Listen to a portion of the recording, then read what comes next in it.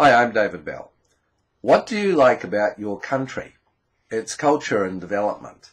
And what don't you like? Most of us, east or west, north or south, want to see our own culture and society and country do better, be fairer. But it's hard to make it happen. In 1971, the philosopher John Rawls took as a starting point that everyone in a society has to cooperate to preserve freedom and have a basic system of fairness. Now, imagine you and some others are asked to design a better society.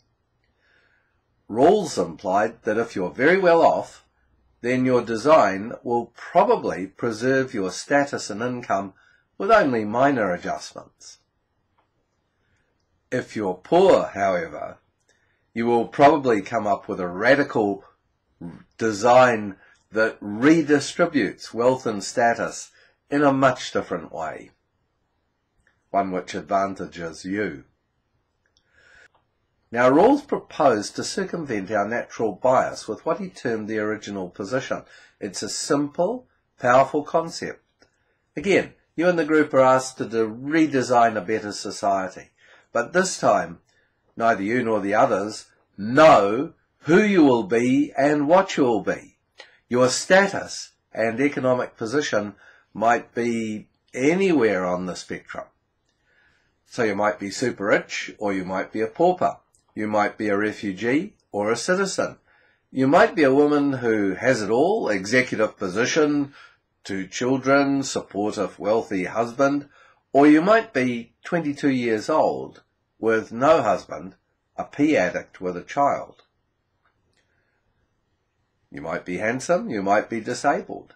You might be very bright, you might be a Down syndrome baby. You might be an athlete, or you might have spinal bifida. The point is, in Rawls' original position, you have to design the society without knowing where you will sit in that society. In other words, all our inbuilt bias, all our self-interest counts for nothing. In the original position, I think I'd call it the default setting today, our personal gain can no longer be at the expense of others, but rather is in harmony with the gain of all. Maybe this is also the default mind of Christ in which we want to live, move and have our being as Christians.